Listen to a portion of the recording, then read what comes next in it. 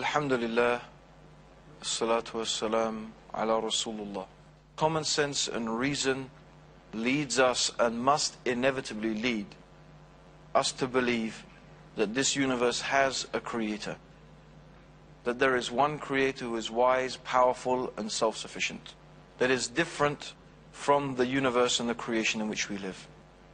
And then we came to understand that when we looked at the world religions, all of them, in one manner or another, compromise this basic, commonsensical, reasonable belief, except Islam.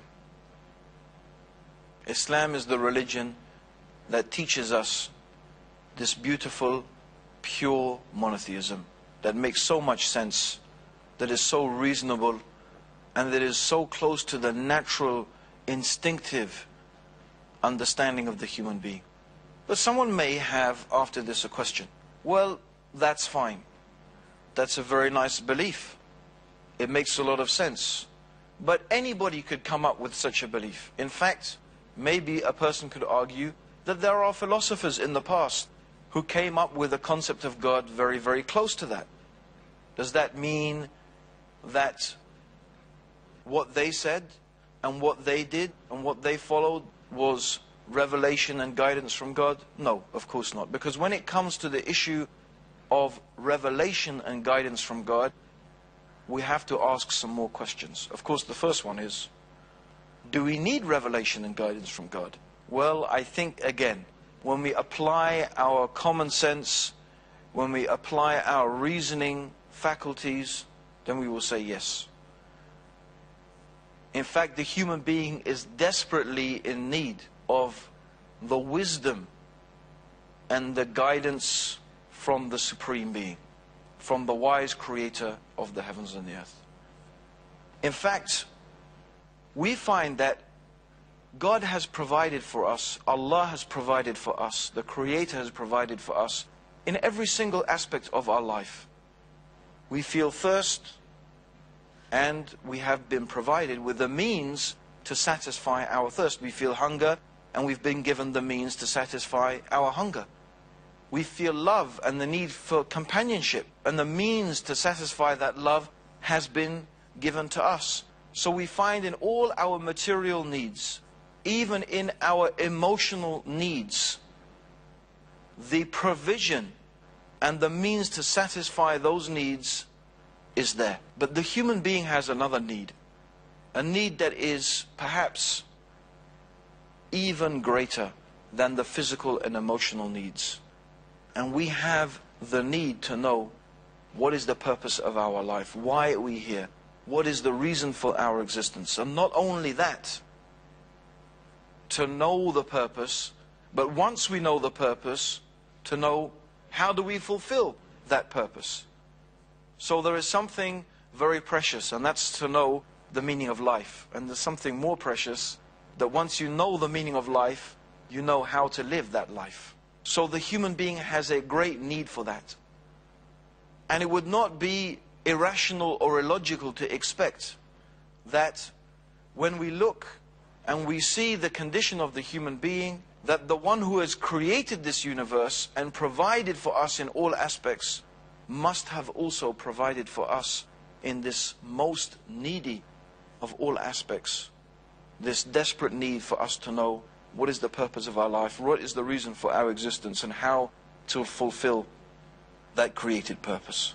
Also, we would say that any human being who looks at this universe and observes the bounty that its creator has provided us with would also wish to express their gratitude and their love and their appreciation for such a beneficent and merciful and bountiful creator.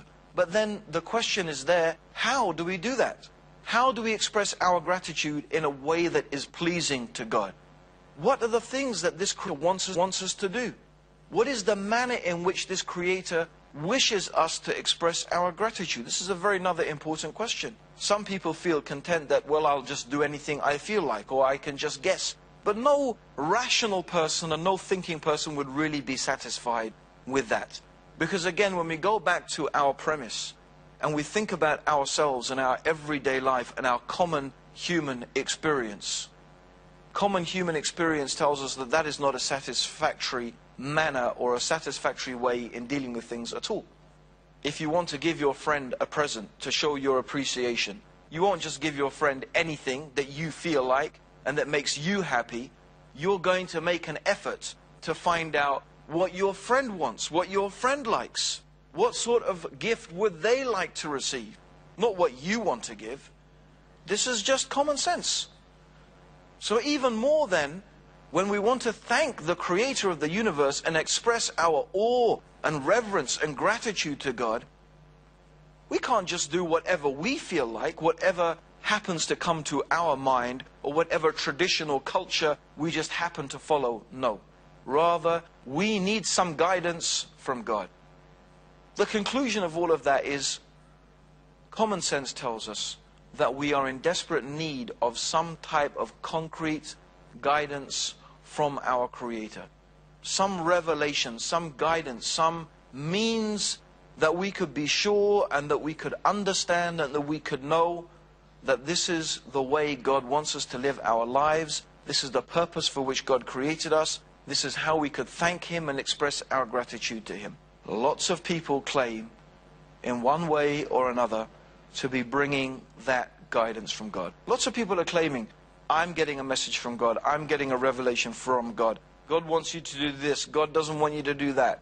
There's so many religions and so many people and so many sects and groups, and all of them are making essentially the same claim that they have some sort of divine guidance, some sort of guidance for you in which you're going to live your life in a way that is pleasing to God. But we have to use some sort of method to sort out, to understand. So again, let us use our reasoning process. Let us use our minds to come to some sort of conclusion. It's very interesting, in fact, that the Quran, by the way, is the book of the Muslims. But it's not only the holy book of the Muslims. The Quran is what Muslims believe to be the actual words of God. The words of God, the speech of God that was revealed to God's final messenger Muhammad, may God's peace and blessings be upon him, 1,400 years ago. The Quran actually gives a type of criterion, a type of means that the human being could use in order to distinguish something that is revelation and something that is from God against something that is a human invention. So the Quran gives forward a simple suggestion or a simple statement. If this book, the Quran, was from anyone else other than God, you would find within it many discrepancies, many contradictions. That's quite a simple, quite a rational, and quite a sensible proposition. If God is all-knowing, and if God is all-wise, and God is all-seeing, and God is all-hearing, certainly from our previous thinking and previous process, and looking at this universe and looking at this creation, we can definitely understand that the one who created this universe is very wise and very powerful. This creator is able to string together the molecules and atoms to form the chain of the DNA. The DNA that is the blueprint that makes creatures what they are. Could we imagine that such a creator who is able to bring into existence such a complicated system is not able to reveal a revelation that is consistent with itself without contradictions? No, surely such a wise and powerful being is more than able to reveal to human beings a book, a revelation that is free from contradictions, that is free from discrepancies. So this is a type of challenge that the Quran lays down, that we could apply not only to the Quran itself, but to any scripture or any book or any person who comes along claiming revelation and claiming guidance from God. How could a book 1,400 years old have information that was not known at that time at all by anybody, and that has only been discovered recently? This is the sort of thing we would expect from a revelation that is from God. We would not expect a revelation from God to tell us that the earth is resting on an elephant which is standing on a tortoise which is swimming in the sea. This is the type of statement we would not expect to find in a book that's from God. This is a type of fairy tale, a type of fantasy story, a type of bedtime invention that some mother invented to tell their children. It's not something we could accept to be a revelation from God. For example, to take another example, the Bible. The Bible is a book that the Muslims believe contains some things that are from God. But we also believe that this is a book that has become corrupted and distorted throughout time. Firstly, the Bible does not exist in the original language of the people to whom it was revealed. This is the first stage of corruption. Secondly, things have been taken out and other things have been put in. So one of the very interesting things about the Bible is that when you read the very beginning of the Bible, it starts by telling us that God created the light and He called it day, and He created the darkness and He called it night, and the first day came and the first night came. Yet the Bible tells us that God did not create the sun until the fourth day. That begs a question to the rational inquiring mind. How did you get night and day without a sun? Now someone could say, well, God can do anything. That's not the point. We agree, God can do anything. But that's not the issue. The issue is this: does this scripture reflect reality? The one who wrote this, does this seem to be like the one who wrote this knew the processes that exist in this universe? That the night and day is caused by the alternation and the rotation of the earth on its axis? No. The one who wrote the Bible clearly did not know that this was the process through which the night and day occurred.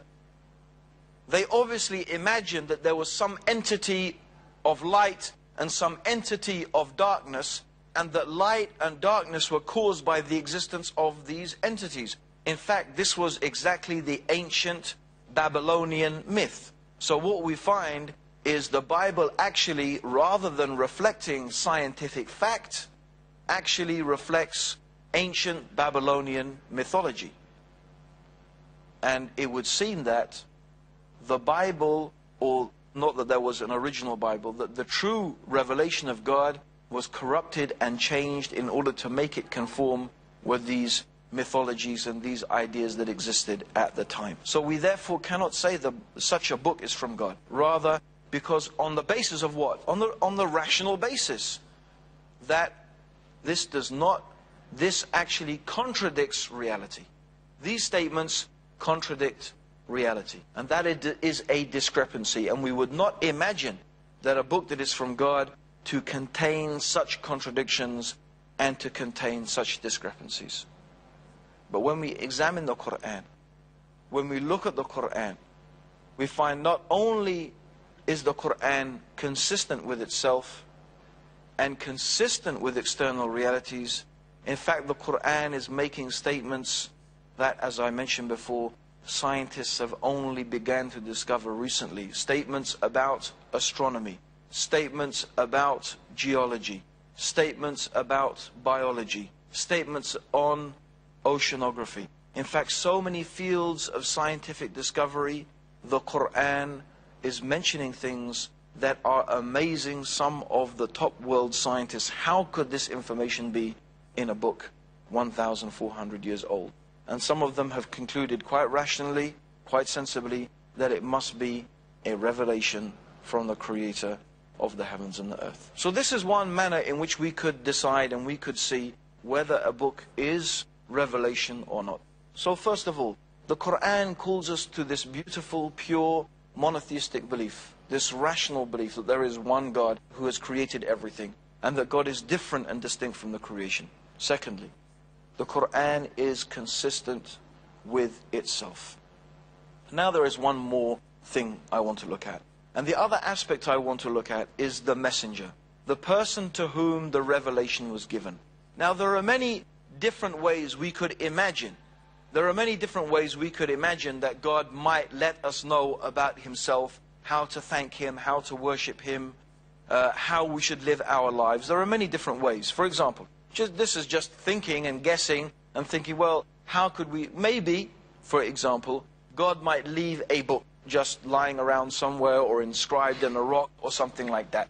So this is one idea, that there is a book just lying around, waiting there to be discovered, that contains the information that we need. This is one possibility. The second possibility is that God would let every single individual human being know. Every human being and every individual human being would be inspired with that knowledge and with that message and with that revelation from God. This is another possibility. Or the other possibility is that God would send a messenger. God would give this knowledge and this revelation to a specific and special human being. Now, Islam teaches that this is the way, the last way, that this is the manner in which God has chosen to let us know, human beings, let us know about Himself, about how we should be grateful to Him, about how we should worship Him and thank Him, and how we should live our lives in a way that is pleasing to Him. This is the manner, through prophets. So Islam accepts and believes in the concept of prophethood, that there are special, chosen human beings. And again, when we think about it, when we look at the nature of the human being, and when we look at this option as compared to other options, we find without doubt that this is the most rational, this is the most sensible, and this is the best means of conveying that message to the human beings, because there are really more weaknesses and more deficiencies in the other methods. For example, one of the deficiencies in the idea that God could have left some book lying around, or God could have inscribed this message somewhere, and we just discover it and we have to go and discover it. One of the deficiencies in it is there is no practical example of another human being living and acting out that revelation. This is a problem, because human beings might say, well, that's all well and good, and here are all these rules, and here are all these things that we have to follow, and this is how we should live our life. But where's a practical example? Where can I see someone doing that? This is something that human beings, from our common experience, we really need that. We have a great need of a practical example for us, either to see directly in front of us, or that we could read about historically, but we need some physical, practical example to see a human being doing those things. That's why the idea of some divine being, some God, some demigod, some angel, some supernatural being coming down, it's very deficient, because it always leaves the argument open. But hey, that's not a person, that's an angel. That's not a human being, that's a God.